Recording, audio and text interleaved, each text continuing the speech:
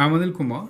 We have done few videos to find markup based on cost and markup based on selling price.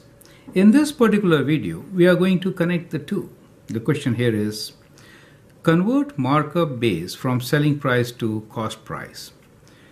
The question is, if the markup on selling price is 20%, find the markup on cost price. So that is the question. So let's make our 3x3 table to solve this question, right? This gives you a visual look and helps me to explain you better. So we know cost plus markup is equals to selling price.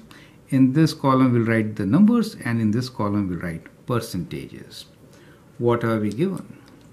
We are given just one value, which is if the markup on selling price, so markup is on selling price, so selling price is the base, is 20%. If this is 20%, find the markup on cost price. So we have to find markup on cost price. So that is the question for you. How can you do it? Since very limited information is given, it's good to take some values. We have markup on sales, right? So we'll take sales as $100. So if sales is $100, markup will be 20, since it is 20% of sales, right? Markup on sales is 20% of sales, correct? So if sales equals to 100, markup equals to 20, right? 20% of 100, correct? Now, since the base is sales for us, right? Since the base is sales for us, we'll take 100% of sales. Markup is 20%, and therefore the cost should be 80%. Is it okay?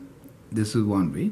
But since we know that 20 is markup, 100 is sales, we can also find cost. So let me show you this question in a couple of ways. One way is we have already found, so let us assume this, right? Assume.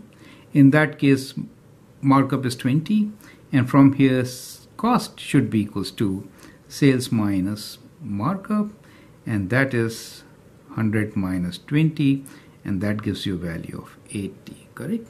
So this is 80 for us. What do we need to calculate? We need to calculate markup on cost, correct?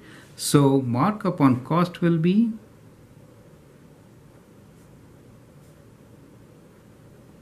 markup is 20, right? So it is 20 divided by 80, which is the cost, times 100. We can calculate this value.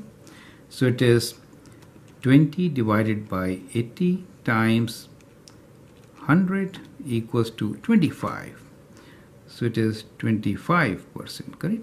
So that is our answer. So our answer is